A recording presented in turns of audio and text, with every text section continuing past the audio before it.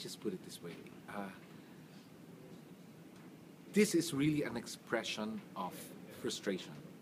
That nothing has changed for the last 40 years in terms of how media corruption happens during elections.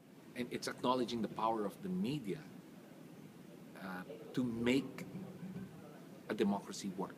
And I think that there's a greater likelihood of dishonesty being caught now than ever before. And I think this is part of that process, because this covenant is going to be shared very widely through the internet.